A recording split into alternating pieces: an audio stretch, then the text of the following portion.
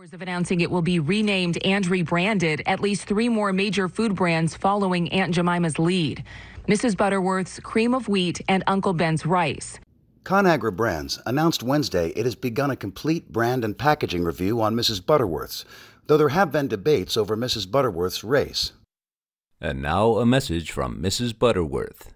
In the wake of the retirement of Aunt Jemima, there has been furious speculation over whether I, Mrs. Butterworth, am white or black. I haven't really given it much thought. I've been too focused on feeding children shots of pure high-fructose corn syrup.